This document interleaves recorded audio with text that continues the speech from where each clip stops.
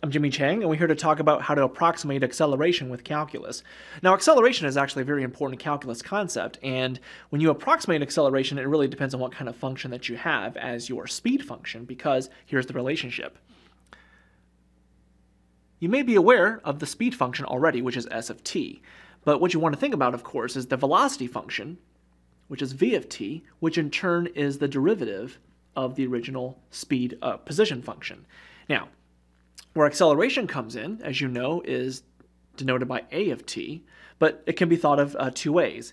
It can be rewritten as the derivative of the velocity function, or it can be thought of as the second derivative of the original speed function. So acceleration is the change in velocity, which is the second change in speed. So when you want to approximate acceleration, depending on the function that you have, take the second derivative of the speed function that you're given, or if you're given the velocity function, just take the derivative of it, and you'll get the acceleration function. And then you can approximate depending on what kind of values that you have. But I'm Jimmy Chang, and that's the guide on how to approximate acceleration in calculus.